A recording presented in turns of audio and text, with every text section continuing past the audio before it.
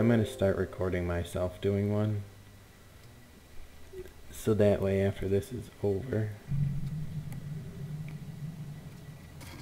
Oh look, I found a utility right off the get-go. So a bright blue orb is a data cache, right? Yeah.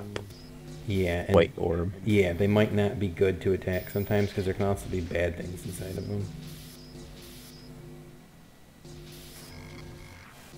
So most of the time I ignore them. When I get a wrench and I'm low on health, I'll like instantly pop the wrench.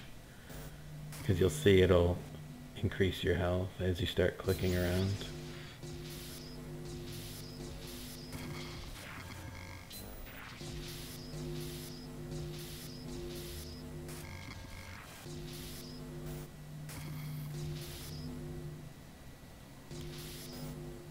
So if I get like a 5 or something, that'll usually tell me that I'm going the wrong direction.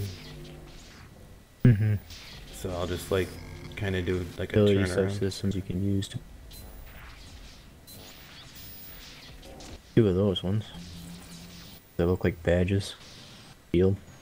Yeah, those, if you use one of those, it'll stop you from taking health damage. And once the yellow bar on your left side runs out, then the can will explode and you'll lose everything from it. So if you get one failure, let me know, because I'll take over that can so you don't lose it. Do I want to attack any of these or just... Yeah, some of them you're going to have to eventually break through. There's also things that pop up, and this is going to be a learning experience, so don't freak out. There's going to be things that pop up and they'll like make your virus weaker, or there's some called restoration nodes. They'll start restoring everything's health, like drastically.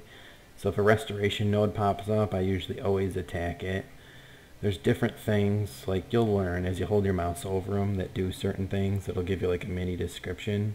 Some of them will make your virus weaker so you can't attack as efficiently. Some will ruin your defense so you'll lose like health and stuff.